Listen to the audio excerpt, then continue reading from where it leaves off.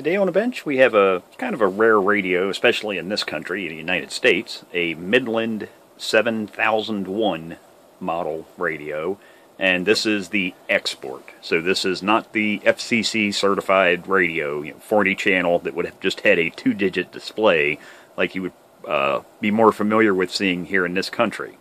This was an export radio, so it's a very early export radio. You can't call it a black box radio, it's a blue box radio, I guess you could say, because the covers are blue, kind of the battleship bluish gray color, but so yeah, it's a blue box radio, but it's a Midland. So it uses a Cybernet chassis. These were actually very good radios, they're popular. The main reason people like these is they call this a 400 channel radio. Now, for starters, that's just a false statement. It's not really a 400 channel radio. I guess it depends on how you look at it. It's not a CB, so, it's not a legal CB. So, yeah, maybe you could call it 400 channels. The reason that is, there's only 200 positions, so this is a 4-band radio. So it has, and this video is on a mystery board in here. I want to clear up what this is. I looked online. There's absolutely no information other than a few people have posted over the years asking what the board is, and it's just kind of crickets. That's about all you hear. Dead silence. But this radio has 4 bands. Now it's not 40 channels or 40 positions per band. It's actually 50. So this channel selector switch actually has 50 positions. So that gives you a total of 200 channels. 50 times 4, that's 200, at least in my math. The reason they call this a 400 channel radio is because it also has this switch right here. So this switch allows you to either add, and you'll see there's a little LED over here. It says F shift, and that's for frequency shift. So when you put the switch up, or down, in this case, the radio's upside down, but when you put it into this position in the red, that adds 5,000 hertz to whatever is on the channel display here. And this is not a frequency counter. Be real clear, there is no frequency counter module in here. This display is being driven directly off of this channel selector switch. So the channel selector switch goes to a bunch of dropping resistors that feed this display. And it does have a missing segment. It actually had a couple segments that were kind of wonky. Took the faceplate of the radio off, and there were some bad pass-throughs because that's the problem. I can't fix it. I got some of the segments back, but I cannot fix this last one because this does not use multiple individual little modules, little 7-segment display modules. It's all one piece. It was a custom, 5-digit display, and you might be able to even find a 5-digit display, but you'll never get one to work in here because it was really special in that it's only about that thick. It is really, really thin. Most LED, 7-segment displays, they're like that thick. This thing is like half, probably even less. It's probably more like a third the thickness of a standard 7-segment style display. So, yeah, so you're kind of left with, and it was, the way they have that, it's on its own little board, the way it's manufactured, and then they have that stuck onto another board with wires, and then they have some pass-through pins, and yeah, there were a few bad solder connections on those interconnects, because the one board just lays on top of the other one, and I was able to get some of those other segments back, but yeah, one's out. So in any case, and then when you flip the switch in the down position, light changes to a different color because it's a multicolored light. When you flip it in the down position, that subtracts 5 kilohertz from whatever's showing on this display. So the mystery board in this is a little trimmer board. So this is also a multi-mode radio. It's not just multi-band. It's AM, upper, lower sideband, and FM. But the mystery board that I'm talking about, and you may see it here, is this little critter right here. And I don't think I've ever actually worked on it. The more I looked at this and the more I tinkered, because actually the customer sent 2 of these radios. I've got more than one of these here to work on for them. Rare to have to see one of these, but yeah, it's even rarer to see two at the same time. I have a couple of them, but I didn't have any reference on this. I had to look online. I couldn't find anything. So I had to figure it out, of course.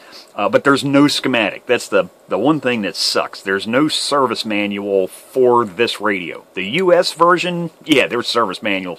Heck, I think that's actually in the Sam's manual, the 40-channel FCC version. But this export version, there's no service manual. So you just kind of have to wing it, and this is a like I say, it's a Cybernet chassis. The board number in this is, what is this? This one's the PTBM 125 A4X, I think it is, or AOX, A4X, I think. And you can find service literature for that board. So as far as doing the alignment on the majority of the radio, you're fine. Now, it came in a few different configurations. There were different board models, because there was the PTBM 131, there was the 125, like this one. There's lots of them that are similar, but they had a different amount of crystals. So this is a 4-band. Now, you can't see them, but it's underneath of this little Roger Beep board right here. There's actually 4 crystals under here. And then, of course, they each have their associated trimmer resistor for frequency alignment on those 4 crystals. But so I need to do I've recapped the radio, removed the corrosive glue and whatnot, and, trying to finish this radio up and the other one. But I need to do an alignment, and, yeah, I've got, 3, 6, 7, 8. There's 8, yeah, because there's 8 trimmer resistors on this board. I've never seen that board in anything else. And, like I say, I obviously have never worked on any of my own, because I don't ever remember touching that little board. So, yeah, I've never restored any of my own radios either, the ones of these that I have. So I had to figure out what the heck this thing was. Luckily, I did have the front of this radio apart to get into the channel, or, the frequency display. Because, yeah, the wires that come off of this thing, they're rather tight. You can just take that screw out, you can lift the board up and rotate it up. That's about it. You can't get it out, and trying to trace where in the heck these wires go. So I was able to take the mode, move the radio back a hair, the mode and band selector switches out. Just took the nuts off of them, pull them out, and that allowed me to get the board up and out a little bit more to see exactly where in the heck do all these wires go to try and figure out what the heck does this board do. So, this radio, unlike I think any of the other radios of this style, has that plus or minus 5 kC switch, something other radios don't have.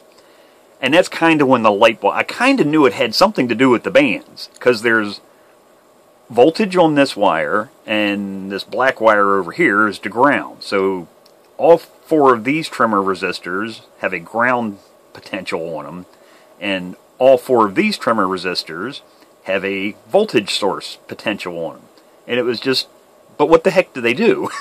So once I got everything out here and was able to trace out, they go to, as I suspected, to the band selector switch. But what are they doing? Well, what they're doing is they're doing some trickery with the varactor diode circuit. So the same thing that, like, when you your transmit, and that's actually another thing.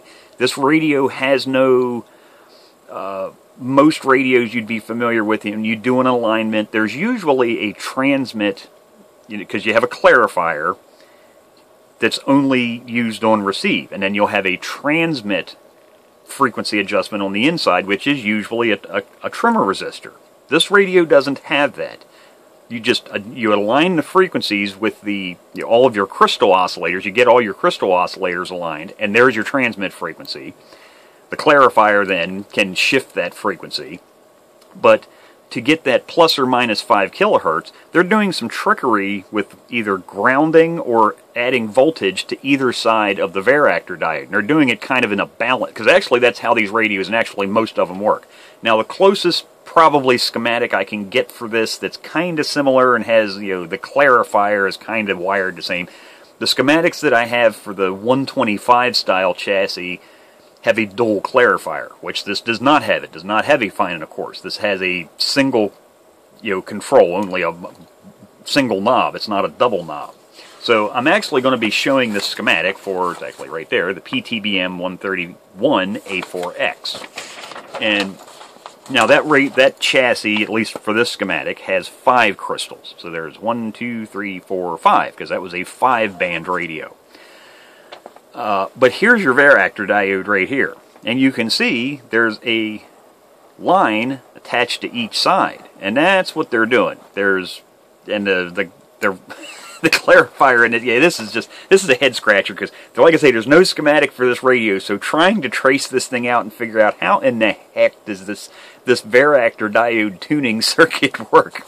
But yeah, so here's actually part of holds some of the potential for on the receive, but it's a balance. You change the voltage on either side, you can shift the capacitance, because remember, that's what a varactor diode does. That's why a varactor diode schematic symbol looks like a diode and a capacitor in series, because that's what it is. You reverse bias that diode, and depending how much voltage you apply to it, it actually changes the capacitance of the diode. All diodes have that effect. They have a capacitance. But varactor diodes take great use of that effect that diodes have, and it's actually used to make it a variable capacitor. And then, of course, that capacitance then is attached, as you can see, you come up, it's just attached in through the trimmer capacitors here, and a parallel capacitor that's attached directly to the crystal. But that allows it to shift the frequency. By changing the voltage on this diode, you change the capacitance, which then also changes the frequency of that crystal. It's the same as turning, like here's a parallel ceramic disc capacitor, and then here's the trimmer capacitor that's used for the alignment. That would be just like sticking your screwdriver down in there and turning that variable trimmer capacitor. When you change the voltage here, it's the same thing. It's just like changing a trimmer cap right there. So that's what they're doing, and that's what all 8 of these little guys down here do. Now, in most radios that have the single clarifier, they have a transmit alignment point, like I was saying, like most other radios would have. You'd have your clarifier, and then you would have a transmit frequency adjustment right here. That's internal to the radio. That's not external. So what they did was basically it doesn't have this.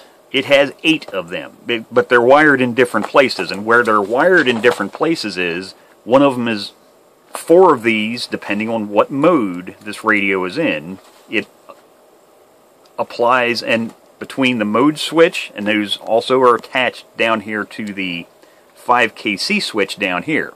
So when you flip that 5kC switch up or down to either add or take away 5 kilohertz, the mode selector switch then either selects one of these 4 or one of these 4 trimmer resistors. And it'll add additional ground to this varactor diode on one side, or additional voltage to it, depending if you're either trying to increase the frequency by 5 kilohertz or reduce it.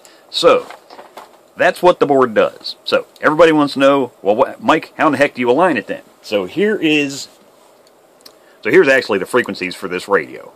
It covers from 26, well, actually not 005, because if you were to actually flip that switch, do minus 5K, so it'll cover from 26.0 to 28 megahertz. Same thing here, 27.995. If you flip the switch, add 5 kilohertz, that'll give you 28 megahertz. So it covers continuously from 26 to 28 megahertz.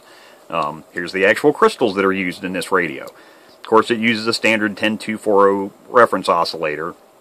These 4 crystals right here are the ones that are used for the 4 different bands, and then here's your other crystal used for your sideband offsets.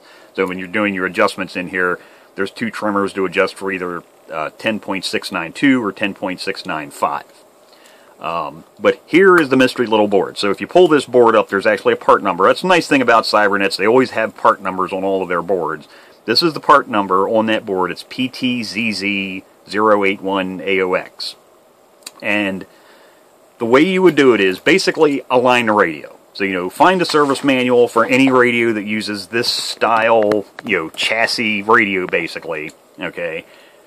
just do a normal alignment. Don't pay any attention to this board. As long as you leave the 5kc switch in the center position, don't do anything with it. You can complete your transceiver alignment.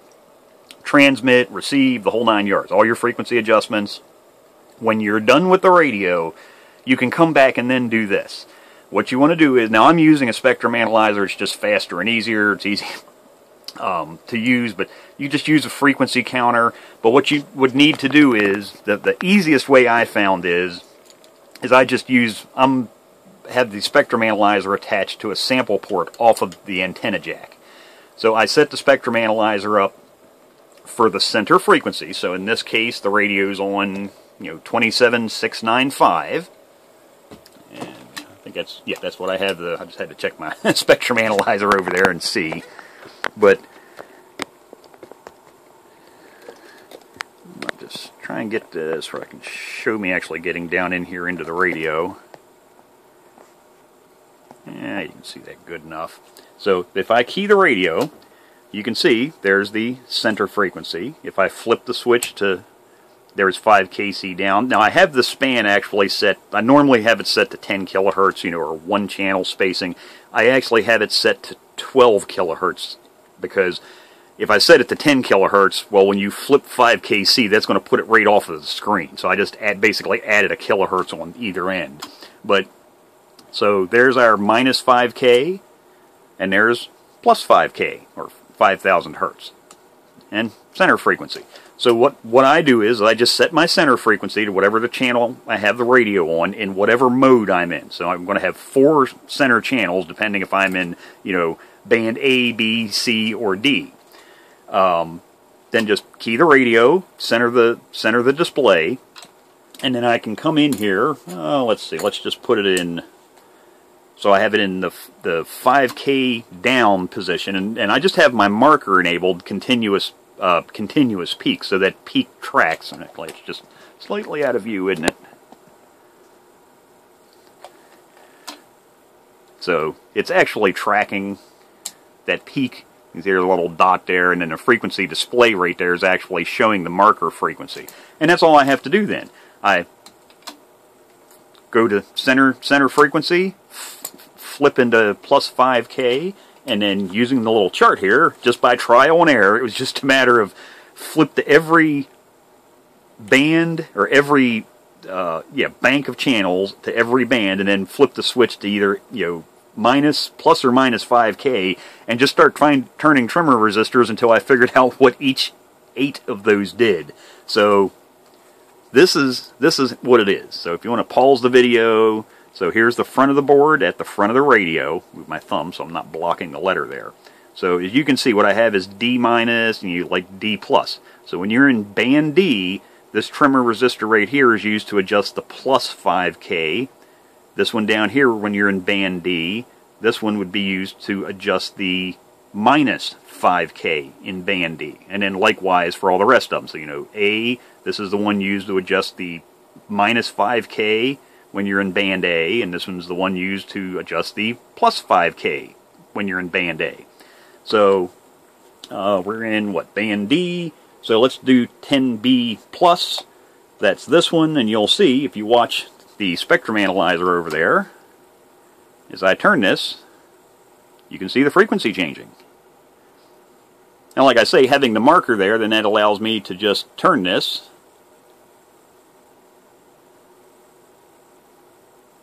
Actually, no, I want 8.